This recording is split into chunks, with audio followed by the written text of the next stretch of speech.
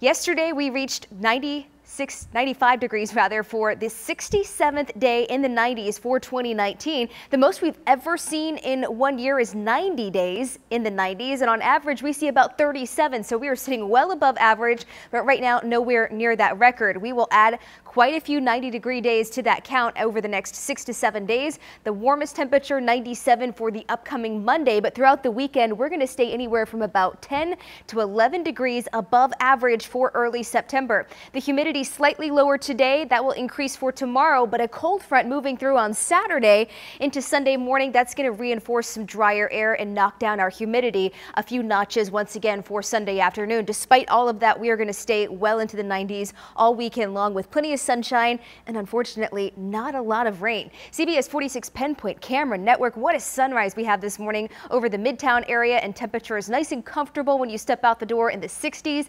And for Atlanta, still holding on to 70 degrees for now. Here's where we're headed this afternoon. 95 Atlanta, 96 LaGrange, 90s all the way across the map, and 90s all the way across our 7-day forecast. Tuesday and Wednesday of the upcoming week on Atlanta's most accurate forecast. That's our next best chance of rain. It does not look impressive. For now, we are in the full swing of summertime. Greer Tracy, summer just won't give up.